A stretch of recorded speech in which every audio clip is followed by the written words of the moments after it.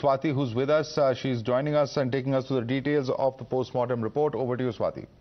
Absolutely, Madhav. Like I was saying, what we know as of now is that Sonali Phogat died due to suspected heart attack, but her family members have been questioning the circumstances of her death, and now even the post-mortem report raises some very important questions. Let's take a look at the post-mortem. Now this report was prepared by the Department of Forensic Medicine Toxicology, Goa Medical College, Bambolim. It says, I performed the autopsy on the dead body of Sonali, wife of Sanjay Phogat, aged 43 years, resident of 68, and this is her address in India, at the request of Francisco Xavier. This report has been prepared, which says the cause of death, to the best of my knowledge and belief, is reserved pending chemical analysis, histopathology and serological reports of the tissues preserved. However, there are multiple blunt force injuries over the body. This is very important. The report says there are multiple blunt force injuries over the body, and in view of the above,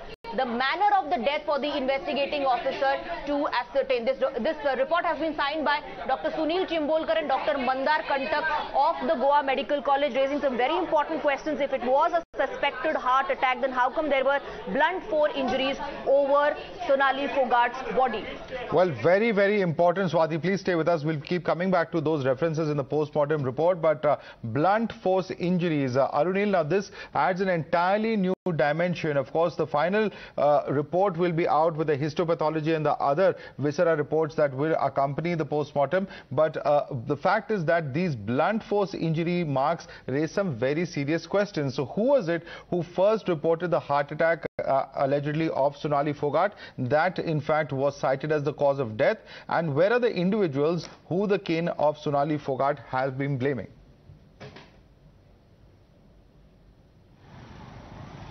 Well, the Goa cops have been intensely interrogating and questioning all those people who were there with Sonali Phogat.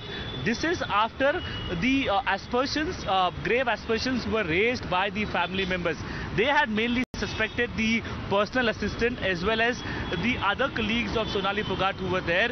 Yes, these people who were there with Sonali Phogat at this prominent restaurant at the Anjuna beach in North Goa, they had only reported about the heart attack case to the local hospital authorities, and that is when the Goa police initially was not suspecting any foul play. But now we have gone through the post-mortem report as well, and when multiple body injuries is being reported on the mortal remains, this becomes extremely serious. Madhav, section 302 is already been added with respect to the FIR that has been registered in this case is concerned. The family members have been repeatedly saying that they want an independent CBI probe in this investigation as well.